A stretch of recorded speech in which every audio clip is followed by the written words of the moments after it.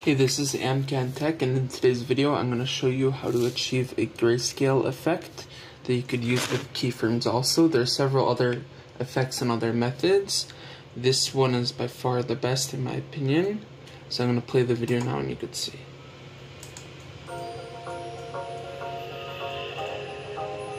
And I see here it transitions. So I'm going to lay out a new video so you could see. The new video is perfectly in color, just in the normal. Then you go to the effects panel and you search calculations. You drag it onto the video. You're going to need to render it out after, so I'm going to show it to you now and then I'm going to render it out later. Input channel you put on gray, and then you take the stopwatch, which is to start a keyframe, on this, and the secondary layer opacity also. And that starts the keyframe at 0 for both of them. Here, let's say you put it up to 100. The problem is now between this and the effect, it's going to step it up. If you want it